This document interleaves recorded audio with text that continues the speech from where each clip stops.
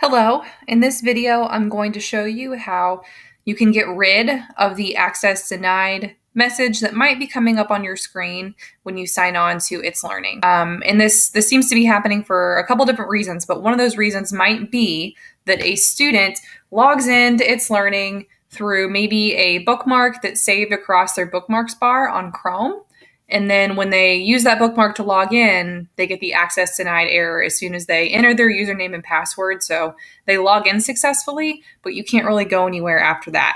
And the reason why we think that might be happening is that if the student has been in BCSE for a little bit, maybe they were here last year or a couple of years, they might have created their own Itslearning bookmark. And maybe that Itslearning bookmark was from when they were signed in and they were on a specific class. So if I'm an elementary student, maybe I was in my teacher's AM homeroom class, or I'm on Itslearning and I'm a middle school student and I'm in my 7th grade social studies teacher's class, and I know I'm going to be going there really often. So I just went over here in the top corner of my Chrome browser and I bookmarked the page and bookmarked the tab, and that's why there's this Itslearning tab.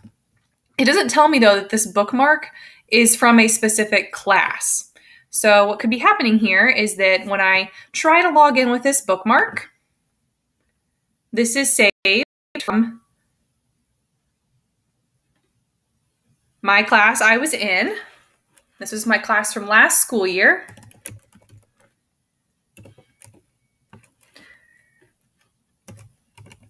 So I'll enter my username and password like usual. But if this bookmark was made in a class that I was in last year, I'm going to get the access denied error as soon as I log in because I'm no longer in that class. That class ended last school year, or maybe it was a few school years ago. So that's what I see. I see this message as soon as I log in because that bookmark was in a class that I am no longer a part of. So what I need to do is make sure I log into Itslearning using a different way, but also get rid of this Itslearning bookmark that I've created. So let's get rid of that bookmark first. Now, if you have lots of bookmarks, you might see several across the top toolbar here. For this example, I'm just going to hover over this.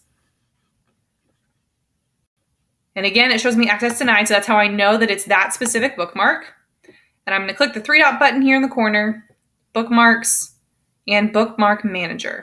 Now, this is if you're on a Chromebook. It's slightly different if you're on a laptop, but it shows me my bookmarks. If I've organized them into folders, I can look over here and see them there. But what I would do is click, and I'm going to delete that bookmark. And if you notice, it's no longer across my top bar here. It's no longer there. All right, so I'm going to open a new tab. Okay, so I don't have that bookmark there anymore. So if you're a student, there's this student's bookmark bar here, and this is one that BCSE puts on all of the student accounts, and it's things that you're going to be using quite a bit. And if you notice, Itslearning is there.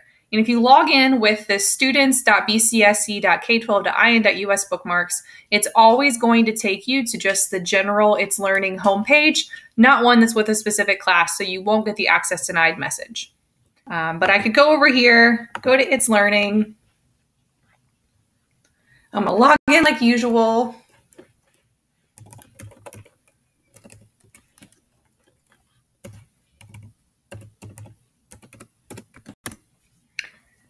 Sign in there. And if you notice this time, it does not take me to an access denied page. I'm just there, logged in, and I can get to courses from here, or I can also get to courses from this home button here. And there's a colorful card for each one of my courses.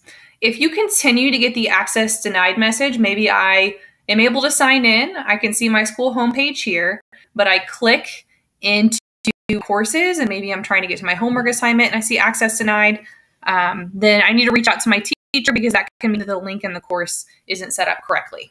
If you continue to have access denied messages, it might be helpful to clear the cookies on your browser. I know we have a resource out there that shows you how to do that, but it's always helpful to connect with your teacher too and see if they can give you any additional troubleshooting.